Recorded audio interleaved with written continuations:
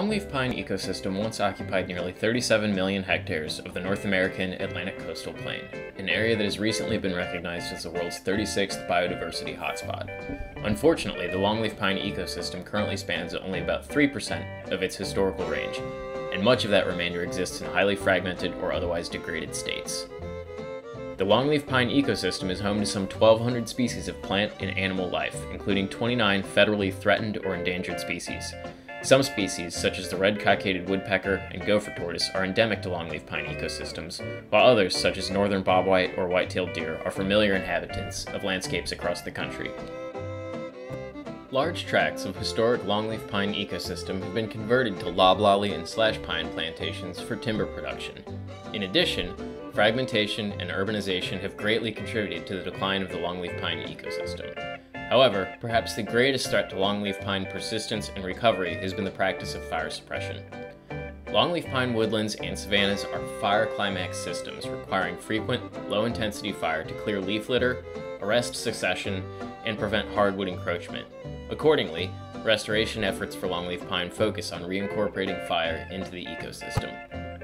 Although estimates for the historical fire return interval in longleaf pine vary from 6 months to 12 years, most current management strategies fall into a regular 1 to 3 year return interval. With the widespread fire suppression practices of previous decades, many longleaf pine stands have suffered from canopy closure and hardwood encroachment, and a high-frequency growing season fire regime can help further reduce hardwood growth and maintain open canopies.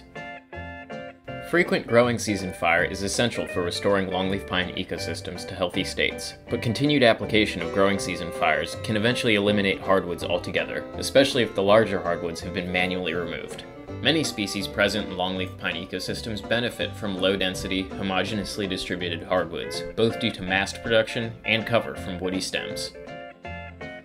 In an effort to better understand these hardwood-pine interactions and implications for land managers, my research is focused on examining the relationships between hardwood distribution and habitat selection on two game species in the longleaf pine ecosystem, the northern bobwhite quail and the white-tailed deer. To that end, I will be affixing radio transmitters to northern bobwhite captured in the longleaf pine woodlands of Fort Bragg military installation, where a 3-year fire rotation has been in place since 1993. Field researchers will use radio telemetry to obtain daily locations for tagged birds, and vegetation will be sampled for all location points to determine habitat selection and winter movement and survival. In addition, I will use a remote sensing-derived hardwood distribution map and an existing dataset of white-tailed deer GPS locations to examine the role of hardwood distribution, mass production, and burn seasonality on deer movement and habitat selection. While many species of the longleaf pine ecosystem are longleaf specialists, other, more broadly distributed species abound as well. Increased biodiversity has been repeatedly shown to increase ecosystem stability and productivity, while revenue from game species is one of the largest sources of funding for conservation efforts across the country. My ultimate goal is to provide information for land managers attempting to maximize biodiversity and game species occupancy in longleaf pine ecosystems without compromising vulnerable populations of longleaf pine specialists. Tonight we're setting the woods on fire. You're my gal and I'm your feller.